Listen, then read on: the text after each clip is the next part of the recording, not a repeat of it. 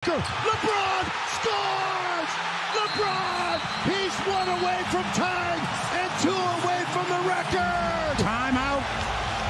Thunder. Fans are staying on their feet. They're trying to will the Lakers not only to get back. LeBron has it 15 feet away from the goal. LeBron for the record! He's got it! He's done it! LeBron James is now the all-time leading scorer in the history of the NBA.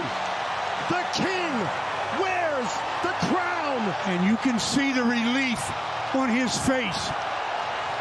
You can see the relief on his face.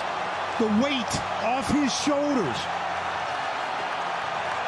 All time. There's never, ever been a player that's laced them up that has scored more points than LeBron James. They stopped the game as presenting the ball, also to have Kareem probably come out and handing the ball as passing the torch, so to speak. His sons are out with him. What a moment. Mom, wife, and sons. And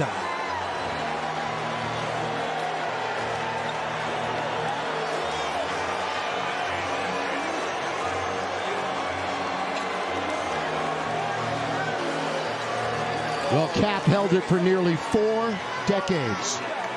And now, as we said, the kid from Akron is the greatest scorer in the history of the game. What a moment to be surrounded, as you mentioned, Stu, by family. At this time, join us in honoring LeBron James.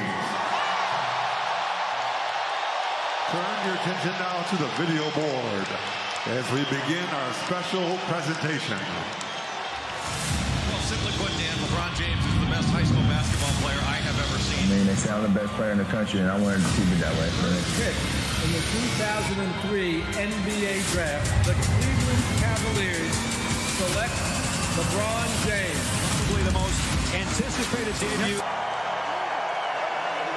At center court, NBA Commissioner Adam Silver is joined by the legend who has held the all-time scoring record since 1984, the captain, Kareem Abdul-Jabbar.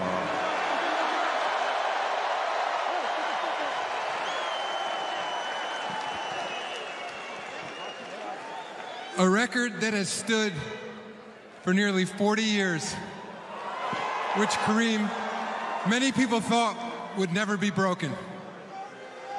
LeBron, you are the NBA's all-time scoring leader. Congratulations.